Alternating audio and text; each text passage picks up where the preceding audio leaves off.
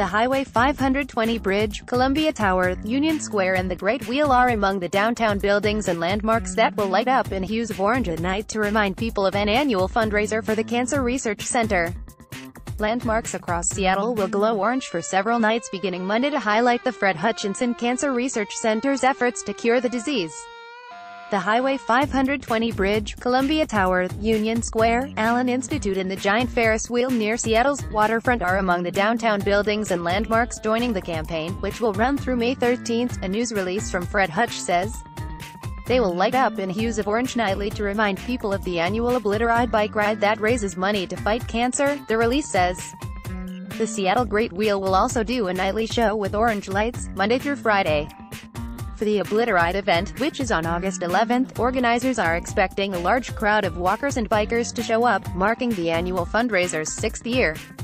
Since its start, the bike ride has raised $12 million for cancer research, organizers report. Participants will ride between 25 miles to 100 miles, or join a 5K walk, and then celebrate their finish at Gas Works Park. Organizers will provide food and entertainment. For more information, including how to register, visit the website www.obliteride.org.